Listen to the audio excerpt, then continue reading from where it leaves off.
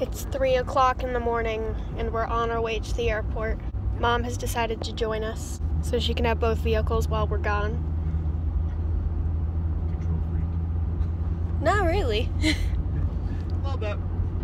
Yeah, but it's also logical.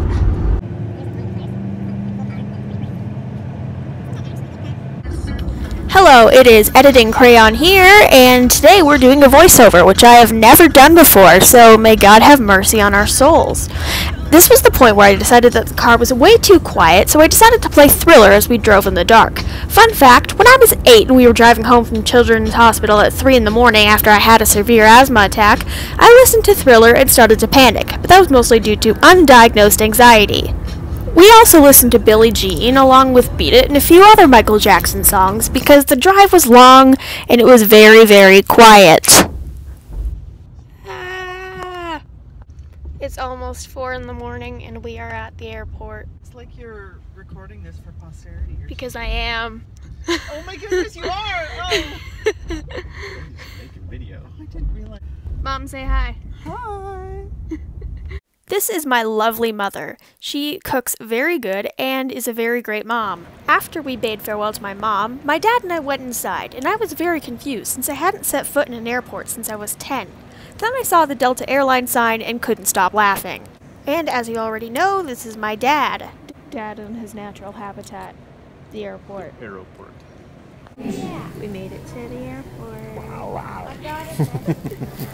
It's now 6 o'clock and I am starting to get slightly impatient. Like, not impatient, but I just want to like hurry up and board the plane and sit there for 4 hours and then land. Now this is where I really started getting impatient and anxious. For those of you who do not know, I have the deadly combination of a long attention span but zero patience. Yes, I could watch half a season of Riverdale or more in one sitting, but I lack the patience to do so. Also, the last time I was on a plane was years ago, and then my ears nearly exploded. Now that I have braces, I can't chew gum to relieve the pressure. Needless to say, I wasn't exactly looking forward to takeoff and landing.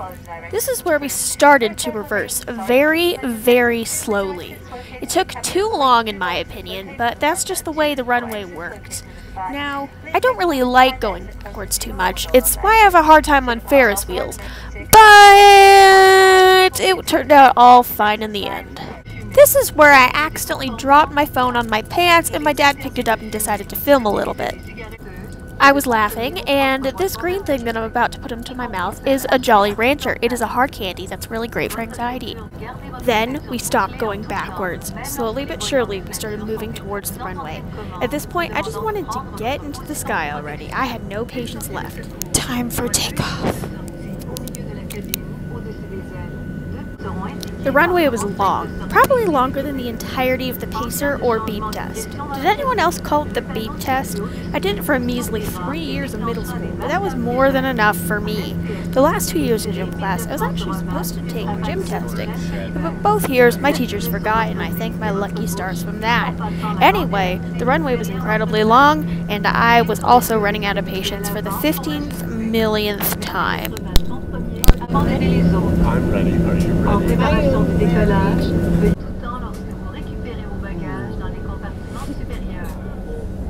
So far, it feels like a ride on the school bus. Up and down, up and down. Yeah. Sometimes our bus driver, like, he purposely guns it over the railroad tracks, so we all, like, bounce. This is when it's, like, only the high school kids left. Yeah. It's and everybody really... does something? No, we all, like, bounce. We all, like, get air a little.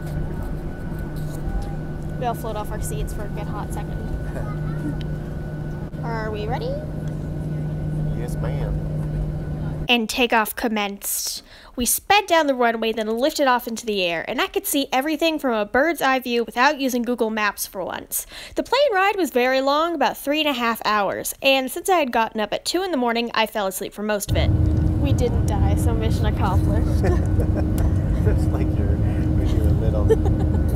Oh, is this the part where we crashed now? Well, how old was I? Like 4? Oh, yeah. Yeah, you were pretty little. See, no snow. No snow. It's July, so we shouldn't. Better not. We got to Texas. It is hot and it is humid, but we got here. We got it. This is where things get a little bit spicy. You see, for the entirety of my trip there, I forgot to film except for one minuscule clip. So the next day. Say hi, Kuma. In the background, you will hear my little cousins. I did not film them for the sake of their privacy. Faith. Faith. Do you want to be in the video? For what? I don't know, I just make videos sometimes. Nothing, just say hi. That was all the footage I got. It was a very fun trip. I got a bit of a sunburn. I went to Six Flags and an ice cream factory. So all in all, it was a pretty good trip and I would do it again. I'm sorry for not filming more, but honestly, I was having too much of a good time to remember and my phone wasn't always with me. So thank you for watching the video and I'll see you soon.